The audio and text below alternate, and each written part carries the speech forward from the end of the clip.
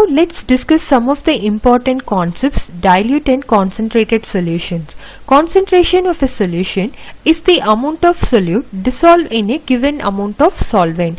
Look at this picture. In the first picture you can find more amount of solute completely dissolves in solvent. So this is considered as concentrated solution. In second picture, less amount of solute dissolves in solvent. So this is dilute solution. So a solution containing less amount of solute is known as dilute solution, whereas a solution containing large amount of solute is known as concentrated solution. Both are relatively same terms, but they differ only in quantitative meaning. So let's move on to the next definition.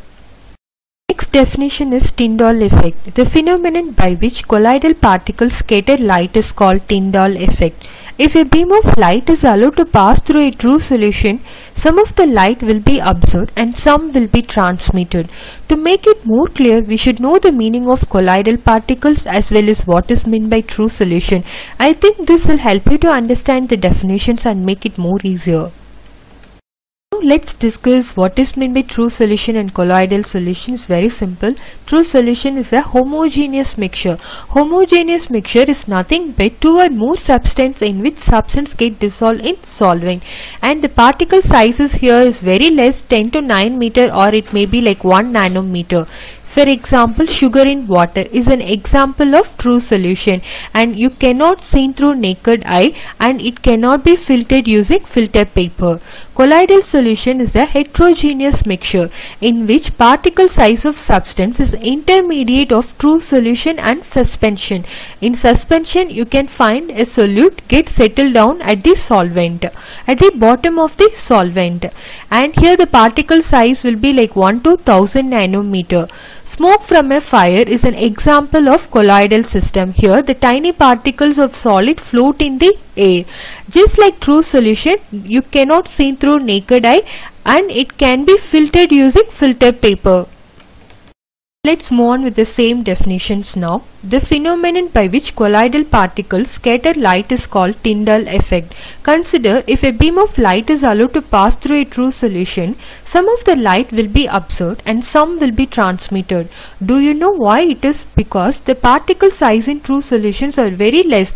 It be like 10 to 9 meter, or it may be max 1 nanometer. So, however, if the light is passed through a colloid, the light is scattered by the large colloidal particles and the beam become visible. This effect is called Tyndall effect.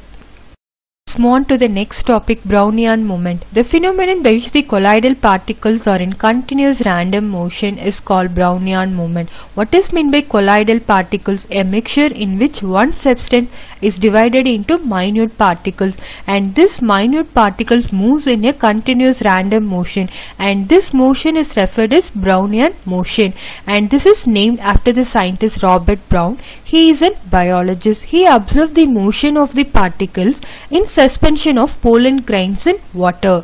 Look at this picture. You can find the erratic motion, and this is visible through a microscope of small grains suspended in a fluid. This motion results from collision between the grains and atoms or molecules in this fluid. So the phenomenon by which the colloidal particles are in continuous random motion is called Brownian moment. Discuss the most important definitions, Henry's law. As we discussed earlier, in the factor of solubility, increase in pressure increases the solubility of gases. Henry's law states that at a given temperature, the mass of the gas dissolved in a fixed volume of liquid is directly proportional to the pressure of the gas on the surface of the liquid. Look at this picture.